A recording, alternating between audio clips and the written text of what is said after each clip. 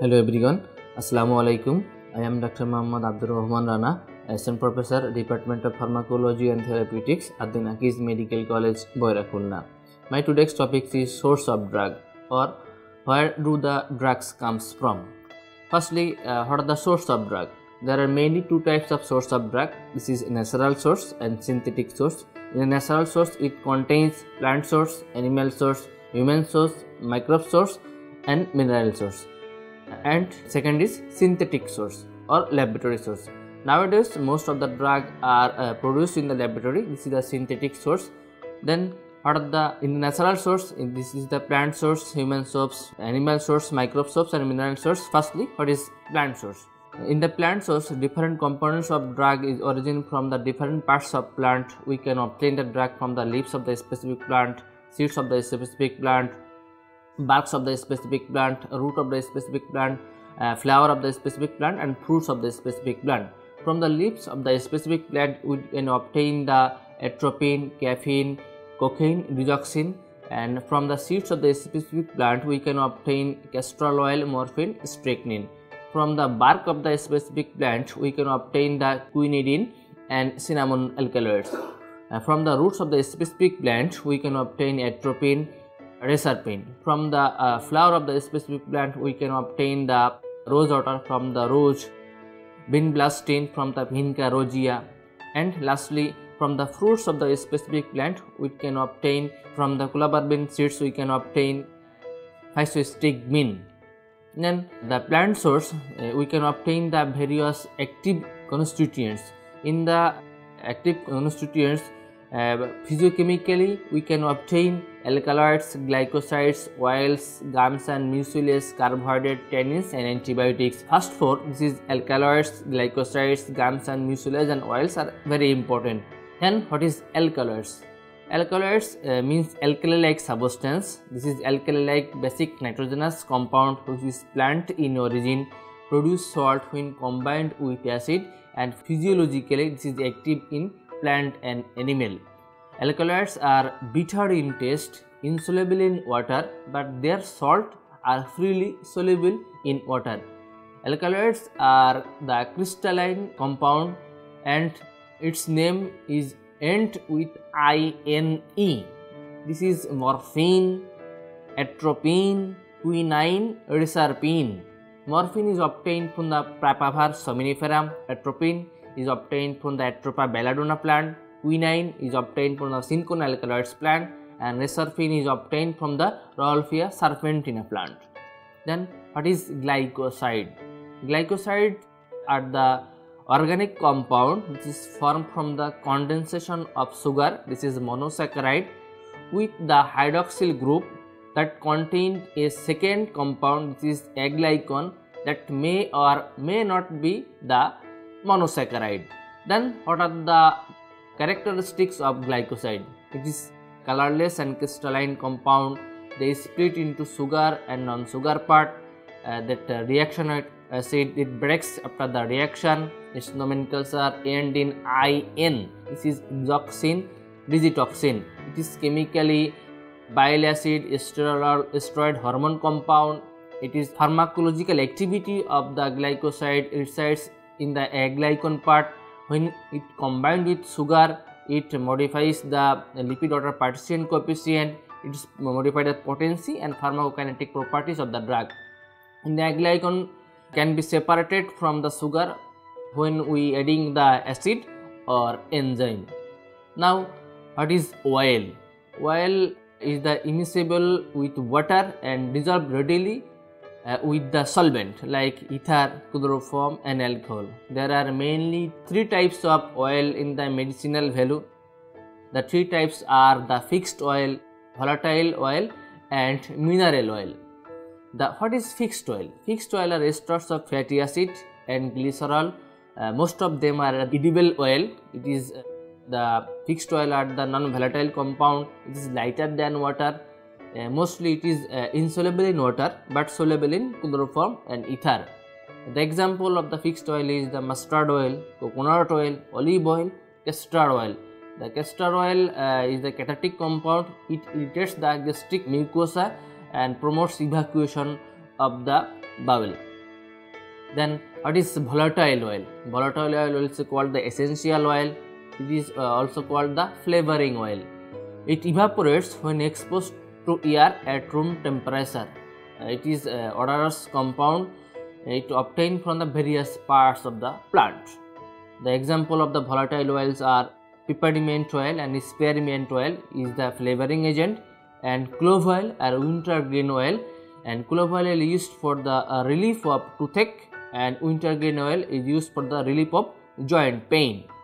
Then what is mineral oil? Mineral oil is the hydrocarbon by chemical nature and it obtained from the petroleum.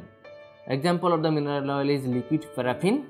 Liquid paraffin is used as an laxative or lubricating agent. Then what is gums and mucilage? Gums and mucilage are the secretory product of plant. Gums are readily dissolved in water, but mucilage are not really dissolved in water. It forms in the silly mass. Gums is the pathological compound or product of the plant, and mucilage is the physiological product of the plant. Mucilage is used for the suspending agent or emulsifying agent for the oil and resin, and an adhesive agent.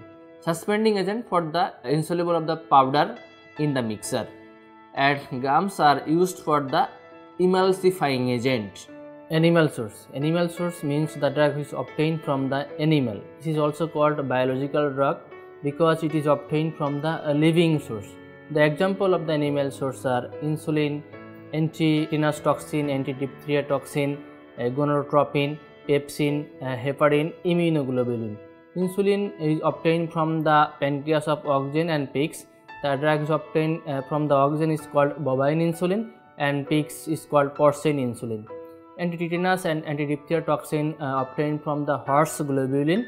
Gonadotropin is obtained from the serum of pregnant mare, and pepsin is obtained from the stomach of oxen and pigs, and heparin is obtained from the intestinal mucus of the porcine or bovine lung. And lastly, immunoglobulin. Immunoglobulin is obtained from the pooling of the plasma of the selected donor with the high level of a specific antibody. Example as tetanus immunoglobulin. Then what are the criteria of the animal source? Usually it is protein and polypeptide in nature.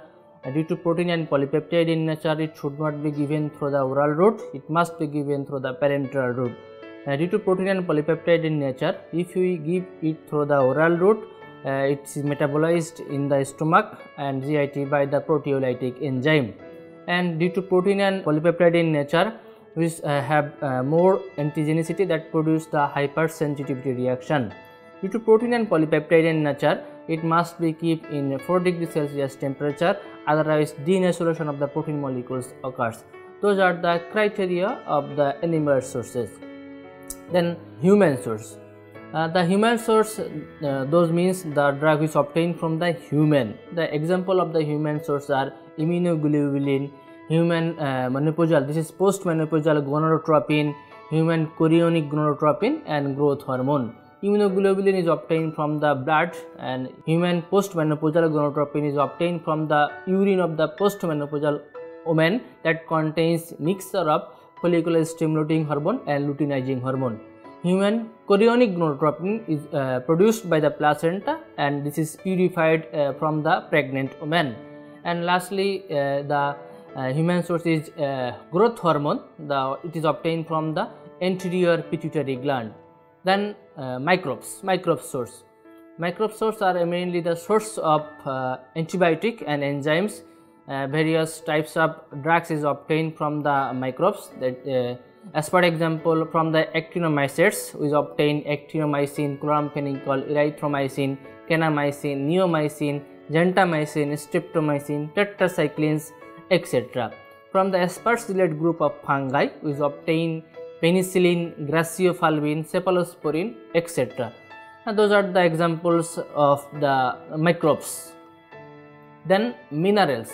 The mineral source we can obtain various elementary substances and their salts we used for various purpose. As for example, we can use as an elementary substance iron, gold, iodine, sulfur, mercury, colamel, etc. Iron is used for the treatment of iron deficiency anemia. Gold is used for the arthritis.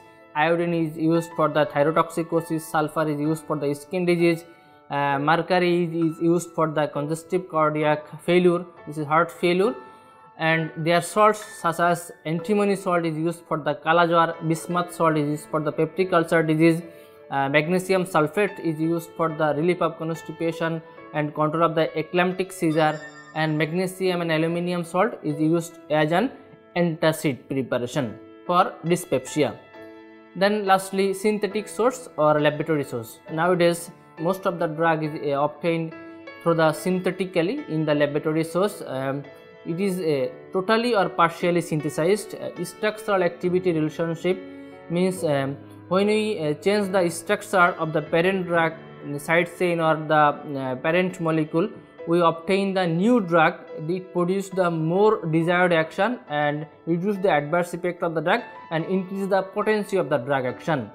In the Viva, one question is asked invariably: which one is better source of drug action, is natural source or synthetic source? The answer is the synthetic source is better than the natural source, because the advantages of the synthetic source are: it is high quality drug, it is pure drug, and it is the safe drug, it is the less expensive drug, a large scale of production within a short time can occur, and most effective than the natural drugs.